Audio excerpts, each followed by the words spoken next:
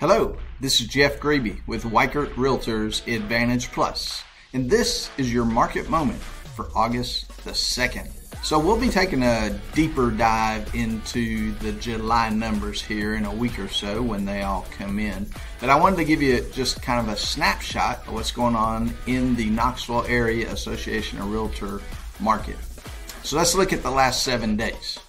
There were 647 new listings that came on the market, while we had 458 closings, and we had 543 properties go under contract. So that's just in the last week in the entire Knoxville Area Association of Realtors.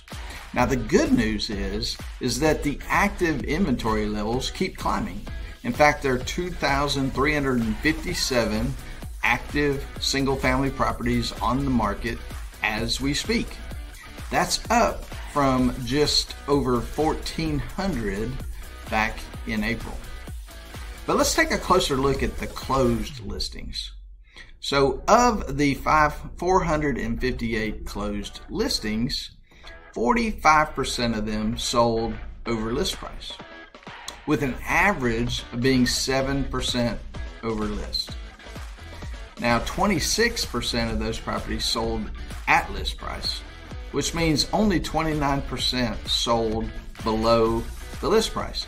And even of that group, the average sales price to list price ratio was 96%.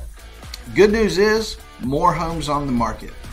We're still seeing the majority of the properties sell at list price or above, but there are homes out there to be found. So if you're sitting on the sidelines wondering if it's time to buy a home, it is. Find a good real estate agent. Let's get out there and start looking at homes. If you're a seller, you're wondering, is it still a good time to sell? Well, 81% of the homes are selling for list price or above, so I would say yes.